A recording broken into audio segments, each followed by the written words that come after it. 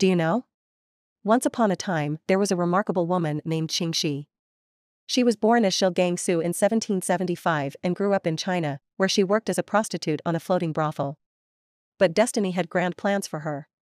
In 1801, she met Jing Yi, a pirate commander, and everything changed. They formed the Red Flag Fleet with 200 ships and, together, they led a fearsome pirate crew. Ching Shih's leadership and strict rules earned her the title of Madame Ching Shih, the terror of South China. Her legacy as the most powerful pirate lord still echoes today. For more content, please subscribe to True History Trails.